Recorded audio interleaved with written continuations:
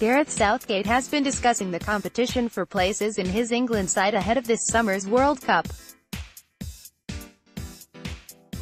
His Three Lions side ran up 2-0 winners over Costa Rica at Elland Road in their final warm-up game ahead of next week's tournament in Russia. Leicester City pair Harry Maguire and Jamie Vardy started the clash, with the latter withdrawn after 61 minutes for Danny Welbeck. Welbeck then went on to score England's second, converting Dele Alli's cross-cum-shot, after Marcus Rashford opened the scoring with a superb dipping strike from distance.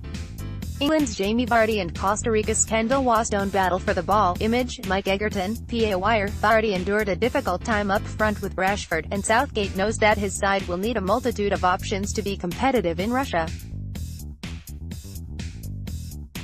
If it's complicated, it's in a really good way, Southgate said when asked if Thursday night's performance had any effect on his starting 11 for Monday week's group opener against Tunisia. "We know certain decisions that we need to make. We need options. We've got through the two games without any serious injury. We've got to have players who can come in and change matches when we're out there and be able to shut games down. I'm really pleased with the 3 weeks preparation. We've given ourselves a really good platform.